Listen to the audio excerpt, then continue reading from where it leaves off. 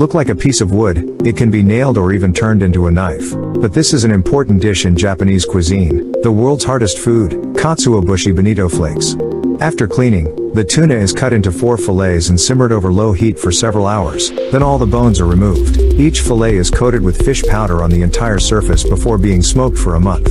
Then, the fish is scraped off the outer layer and sprayed with Aspergillus glaucus fungus. After fermenting for 6 months, the fish is sun-dried one last time to achieve an amber color and a hardness like stone. Although it is made from only one ingredient and is incredibly hard, bonito flakes are a very nutritious food. When eating, people use a tool to shave it off like a piece of wood.